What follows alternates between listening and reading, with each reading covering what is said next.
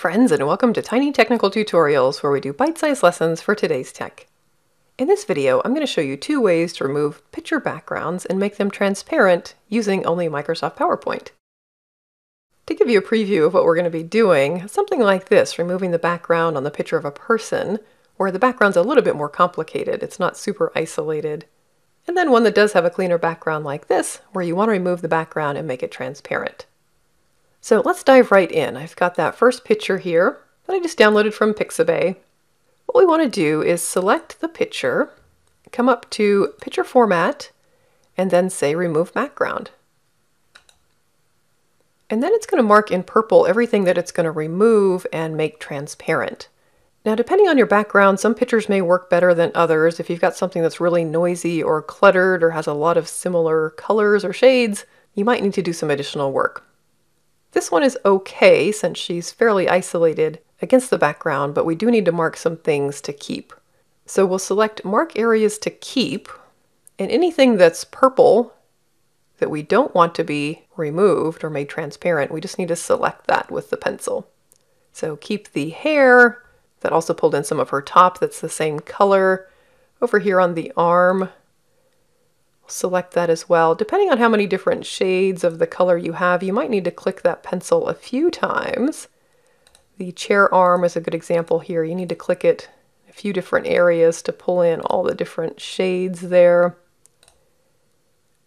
So not an exact science. This will differ depending on your picture.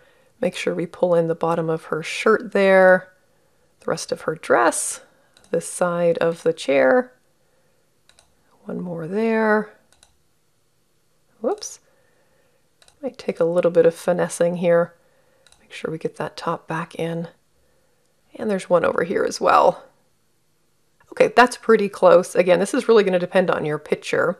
But once you're happy with that, say Keep Changes.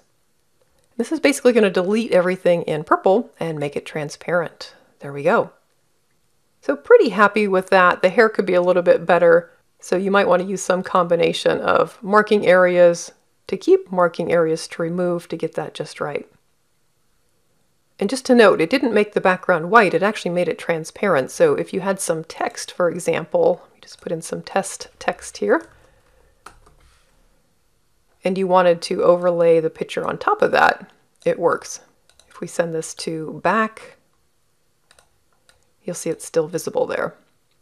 So removes the background, makes it transparent. You can also save this if you were to right-click it, save as picture, and then save it as a PNG. That would preserve the transparency of the background, and you could move it to a website or Facebook or whatever you wanted to do. So that's an example of one with a kind of complicated background. This one here, we have a fairly solid background here, but something like this, you also want this to be transparent. You could go about this the same way, so up under Picture Format, Remove Background, but there's also a nice way to pick just one color and make that transparent.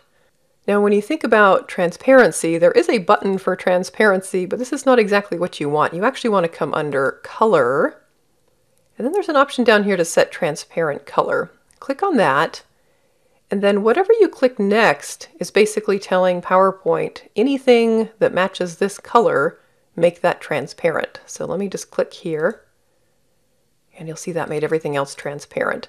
Now this works because the background was all just one solid color. If you had something that was a whole bunch of different colors and shades, that option's not going to work very well. But you'll see now that we've got this nice transparent picture. Let me actually send this text to the back, and you could overlay this on top of text or another background. Maybe you want to change the background to a solid fill of a different color.